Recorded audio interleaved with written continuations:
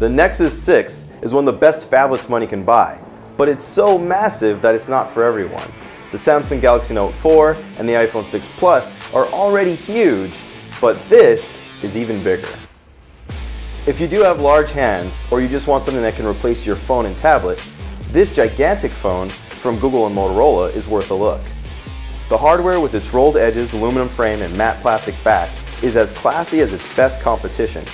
Its 6-inch display is stunning, with more pixels than your HD TV. It's a great size for playing games, watching video on the go, and reading ebooks. And the battery life will get you through the workday. The camera is okay, though not as good as Apple or Samsung's.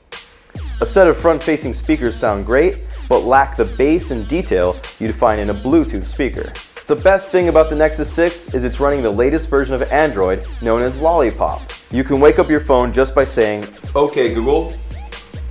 If you're wearing an Android Wear watch, your phone can stay unlocked since it knows you're near. And a new design language called Material Design uses bold colors and fluid animations beautifully.